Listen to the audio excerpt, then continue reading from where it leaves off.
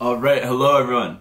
My name is Luke Hopkins and welcome back to Perspective Points, an outlet for both me and you to share experiences and have positive and productive conversations about incorporating mindfulness into one's life. I am so happy to be doing this, to be talking to camera. It's really cool, and I just want to take a second to start off and just say thank you guys so much. Perspective Points is over a year old now, which is wild. We've accumulated over 1,000 total followers, 25,000 total plays, over 100 5-star ratings on Spotify.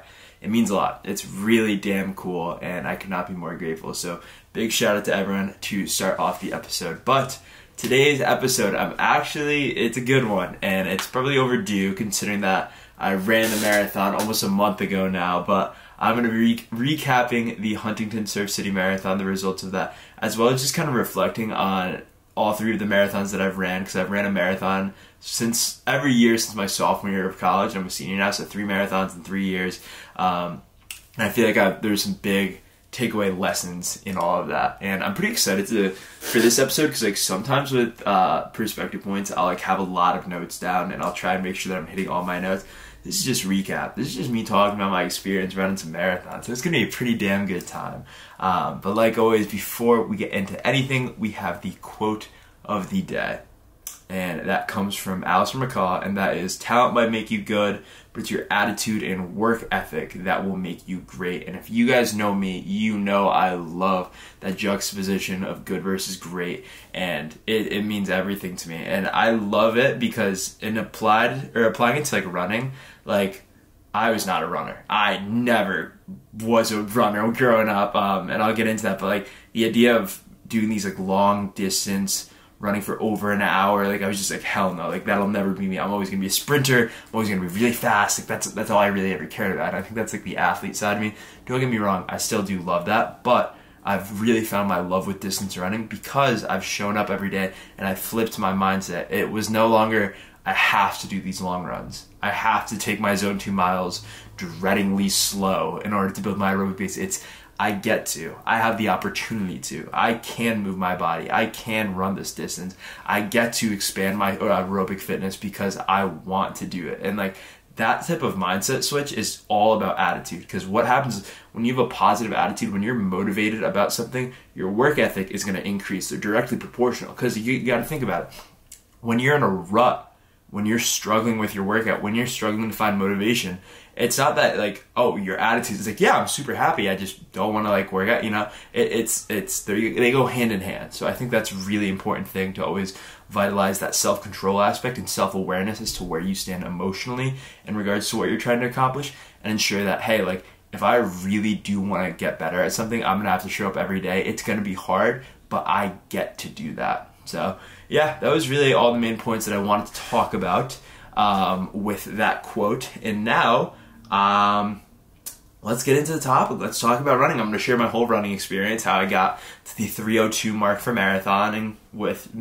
Yeah, why not? We're going to rock with that. But yeah, pre-distance running background. So if you do not know, I played football and rugby in high school. Those were my 2 main sports. But I actually did a semester of track in my freshman year. I hadn't hit puberty yet, so I think I was still 5'2", 120, 130 pounds. My event was the 400. I think I ran a sub 1 minute one time, and I almost threw up. I was gassed, and I'm yep, I tapped out, and I switched over to rugby because it was the same season, so it was in the spring. That was not for me. It really was not. I would try and do these runs around my neighborhood with a weighted vest on. I never just went out and was just yeah, I'm gonna go for a run. I would throw on a 20-pound weighted vest that literally weighs a sixth of my body weight at that point. And I was no wonder I hated distance running. I made it miserable for myself. But every single thing I did cardio wise was speed and agility, sprints, explosive, plyometrics, jumping. That was the only thing that I really rocked with until my freshman year of college, and I came out to USC and there was COVID, so all the gyms were closed, and I was just okay, how can I get a workout in? Well, the campus is kind of gated. It's a private college, gated community, or not gated community, but the campus is gated. And it's about a 2-mile loop around the campus. And I remember the first time, I was like, yeah, I'm just going to go for a 2-mile loop run around the campus. I literally had to stop and walk like 1.3 miles because I just didn't know how to pace myself. And I went out sprinting, and I really didn't enjoy it. But by the end of the semester, I kept doing that 2-mile loop, and I started to kind of hit my groove. I was like, okay, maybe I could start doing a 5K every day. And that summer 2021, I was really like 3 miles was the base mark, and I was going 3 miles. But the thing was, like, I was going 3 miles, and my first mile would be like a 7:12, my second mile would be 8 minutes, and my last mile would be like 8:40. Like, I had no clue what the hell negative splits were, what pacing was. I always went out way too hot. Still do struggle with that a little bit. I think I started all my runs pretty hot, but that's besides the point. And it wasn't until I started doing some kind of research and came across this guy, Nick Bear, and he kind of was doing this whole like long distance running thing while still lifting every day. I was like, I'll give it a try. And like, just so happened to be like the week I started reading his book, my buddy Kyle reached out and he's like, yo, do you want to run a half marathon with me? Because Kyle had kind of gotten into running a little bit earlier. He's a big reason why I do marathons and kind of the distance running now. So Kyle, thank you. I was like, hell yeah, man. Like, I'm going to push myself. I'm going to show up and run this half marathon. So I met him. It was about May 13th. No, I was still in college. Maybe in June, I want to say. June of 2021, I ran my first half marathon, and I hadn't ran more than over 3 miles, maybe 4 miles, and it sucked. It was the worst experience of my life. My feet calloused, the callus ripped open, and then they reformed. Like, that's how bad my blisters were. And I couldn't walk for 2 weeks after. I was like in such horrible pain. I think I overate entirely too, because I thought I had burned significantly more calories than I did. Like, my perception of running was so skewed at the beginning. I'm like, oh yeah, I ran 3 miles. I probably burned like 500, 600 calories. It's like, no, like, that's not really how it works at all. But I remember my mom was just like, you're probably not gonna do that again, huh? And I was like, you're wrong. So I ended up running another half marathon on the 4th of July. Much better. This time it was no stopping. We made it all the way through. But I think my time was like 2:02, I think that's like around like a 9-minute pace, maybe a little bit over. And still, like, I had no intra-running fuel. I didn't know that was a thing. I didn't know electrolytes were a thing at the time. I was really, like, my first year, or not first year, but, like, first 6 months of, like, my running career so far, I was in the dark. And I think it's, like, the athlete in me where I'm just like, I'll figure it out myself. I'll tough it out and muscle it through. You can't tough out running for long periods of time because your body needs nutrition. And that's like one thing that's been really cool, is I've been able to integrate in my knowledge of my almost nutrition minor at USC. I say that because I had to drop it because they didn't offer the last class I needed in my last semester. That's for a different time. And my knowledge as a certified nutrition coach, like, using both of those to kind of improve my performance and like understand, all right, and even like my understanding, like, biology, like, I took human bio, and it's just like, you understand that, all right, you need sodium to withhold the water and to ensure that your muscles are getting enough blood flow so that you don't cramp up. Like being able to integrate that I just went on a tangent, my bad about that. But yeah, 2 half marathons that summer 2021, and then it led into my sophomore year of college. And in the fall, I had gotten into a habit which I now recommend to anyone that I work with, or whenever anyone asked me like how to get into running. I came across the concept of timed running. So what that is instead of running for specific mileage, you run for specific time, and you kind of scale back and forth. So you'll go up 5 minutes back to your base time, up 10 minutes back to your base time, and every time you go back to your base time, you try and run just a little bit farther than the previous time you're at that time. So 20, 25, 20, 30, 20, 40, kind of like that. And you want to just keep progressing. It was a good concept, and I really was getting into good groove. I was running like 4 or 5 times a day, and in that second semester, in the start of 2022, I decided to sign up for the LA Marathon.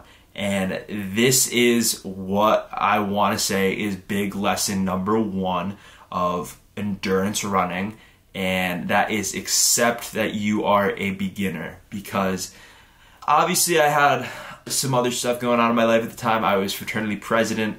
I was in my toughest semester at that point for college classes, and I was just like, yeah, I'm gonna run a marathon. Why not add on to it? But my training was all out of whack. I would just wake up one day and be like, yep, today sounds like a good day to run a half marathon. And then like the next week I'd try and run 20 miles. I think I failed hitting the 20-mile marker like 6 weeks in a row. And I'm like, oh my God, like I can't even get to the 20. I gotta run 26. It was definitely not the right way. I didn't understand, like I said, the whole training, nutrition aspect of things yet. But I went out and I ran it, and it was probably the most uncomfortable I've ever been in my entire life physically.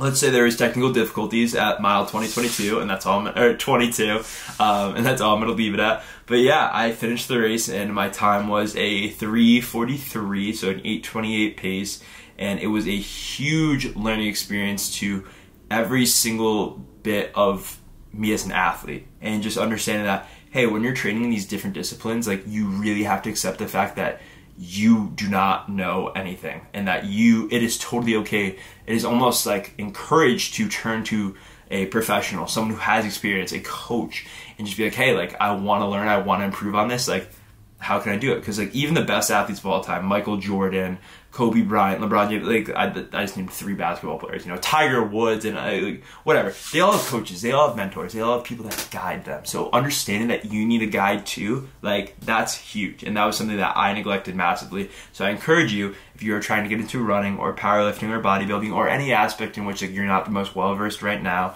get a coach, learn from a structured training program.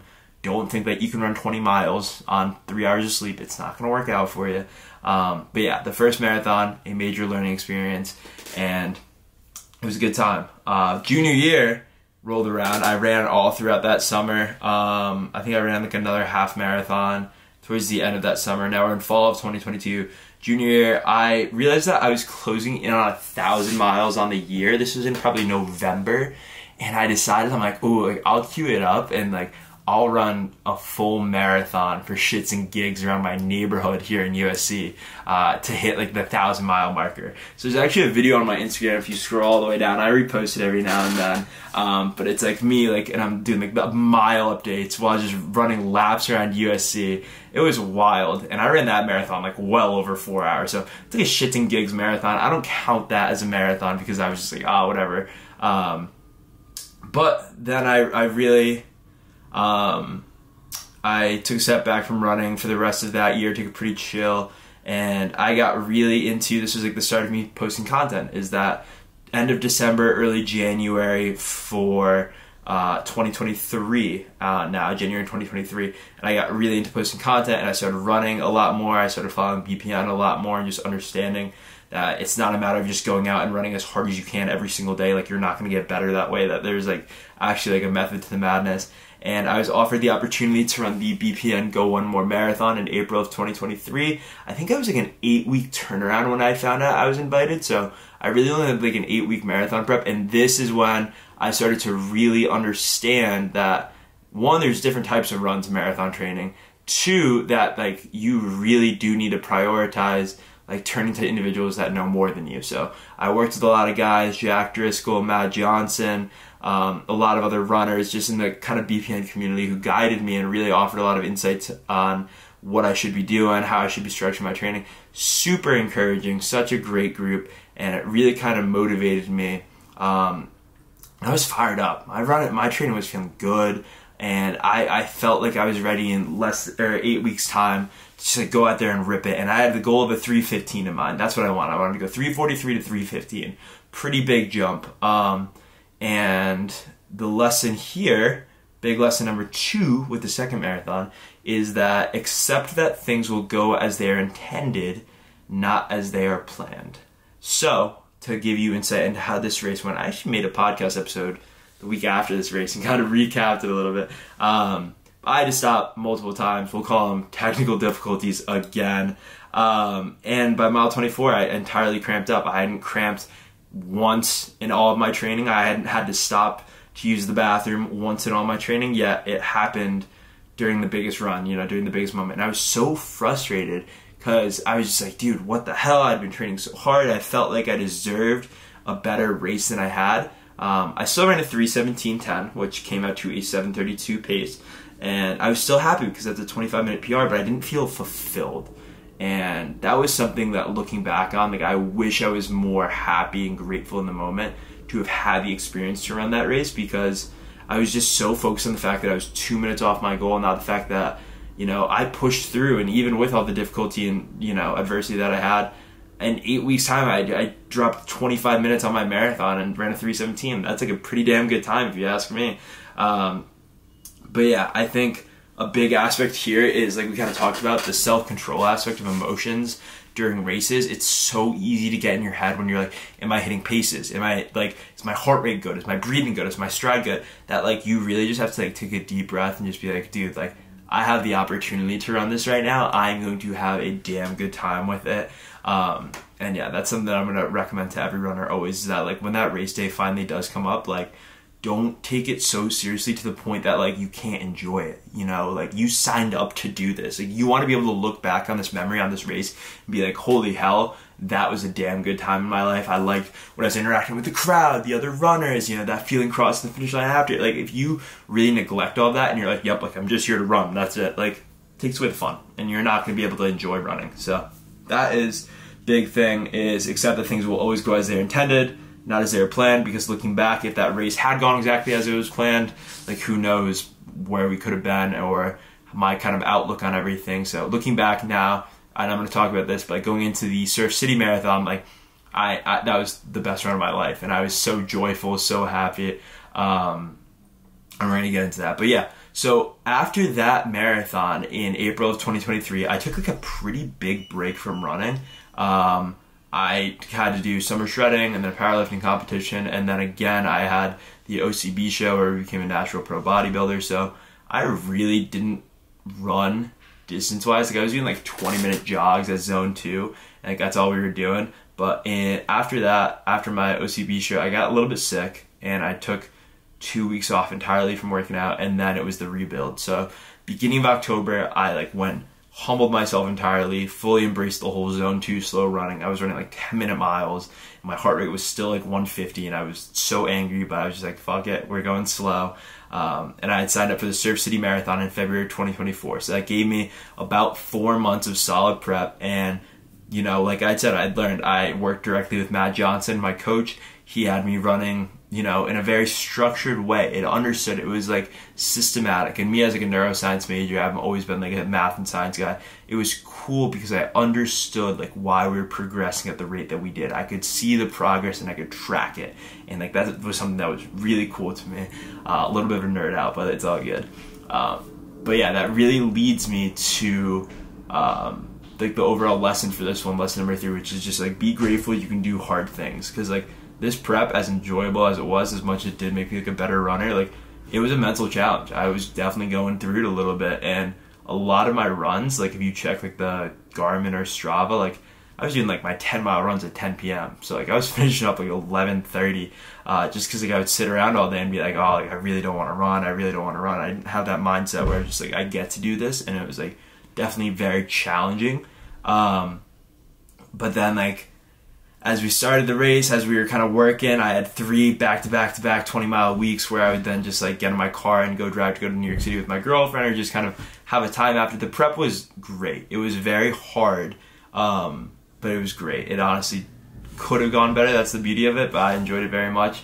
And the goal was to go sub 3 in the marathon, so it's 3:17 to, you know, 2:59, and we ran a 3:02:10, which I think came out to 6:57 pace, I want to say, and it was the best run of my life. Like, you know, all my training runs and all my training long runs, I never was able to hold that pace for that period of time. I always failed on the intervals, and I came out and I ran sub 7 miles for 26.2 miles, and that's something that I cannot be happier about. And it was a really cool experience too, because I actually ran the race with 2 of my good friends, and I was able to coach them. I was walking them through the carb loading, the intra running, how they structure their taper, when they should do their long runs. It was, like, a really cool moment, because, like, as a coach myself, like, the guys I work with, it's nothing is more fulfilling than, like, watching them succeed. Like, it's cool when I do cool things, but to watch someone else do it and to have an effect on them, like, it's definitely really cool. But yeah, just be grateful that you can do hard things. And be grateful that like when you sign up for a marathon, when you're going through it, when you're having these tough challenges throughout the prep, when you feel like it's never going to end, and when the race day does come around, like just remind yourself like you signed up for this, and like really just embrace it all, take it all in, and just like have a time with it. And that leads me to where we're at right now, and kind of like the new perspective I like to say that I have on running, which is that not everything has to be a personal best. And I know it sounds kind of weird. It's like, wait, why would you want to get worse? And it's not about that, but like just being able to sign up for a race and enjoy it, you know, not have to make sure that next time I run a marathon, whatever that may be, that like I'm pushing as hard as I can. Because if I sign up for a marathon just to run it with my friends, like, yeah, I'm gonna have a great time. But like obviously as an athlete, there will come a time down the road where we do sign up for another marathon, and then we go sub 3, and we go sub 250, and we go sub 250. Like, you know, that's me as a human being. Like, we're always gonna progress. But like, for example, I signed up for the LA marathon. I'm just running the half marathon with some of my buddies that are coming up to LA. Like, that's something, I'm not going to treat that like a PR moment where I'm like, oh my God, I have to run this half marathon as fast as I can. It's like, nah, I'm going to embrace the LA marathon spirit. It's all the people cheering, and I'm going to have a great time with my friends. And I think that's something really cool that any person can do, is you can sign up for a race pretty much whenever and just have a time. So like, do that. And then lastly, I think it's just that some things can be about just enjoying the moments and being present. I wrote that point down. I feel like I probably had a lot of thought behind it when I wrote this down, because I wrote out like some points. But yeah, I mean, just be present when you're running. On your long runs, it's so easy to be like, I can't wait for this run to be over. I'm tracking down how many miles I have left till we're done. But just like, sometimes you just gotta like ground yourself and be like, dude, like I kind of talked about at the beginning of the episode, I get to do this. I have the opportunity to do this. My body can allow me to do this. Those are all just like such great things that you should just like remind yourself whenever you're going for a good run. So yeah, I mean, that's really all that I got. I feel like a rapid fire I just went through the past 4 years of my life right there, but hey man, why not? But yeah, I got, like I said, some closing points. I got a few races coming up. We got a half marathon as well as a potential ultra marathon. It's a 50 miler. I'm pacing my buddy Matt Johnson, my coach, my guy. Pacing him. He's running the 100 miler, so I was just like, oh yeah, I'll help him out for the first 50. Why not? Because, you know, I just got that dog in me. That's it at the end of the day. And the last closing point I want to say is just a massive thank you to you all. It has been so enjoyable getting back in the groove of like enjoying making content and like sitting down and like writing out this script and like actually just like talking. Like it's been an absolute pleasure, and I could not be happier with how this kind of transition back into everything's going. But yeah, thank you guys so much for everything, for listening to this episode of Perspective Points, whether you're listening on Spotify, Apple Podcasts, or you're watching the video of it on YouTube, why not? But yeah, that's going to do it for today's episode. Once again, I want to thank you all very much for watching, listening, whatever it is. And I will see you guys next time.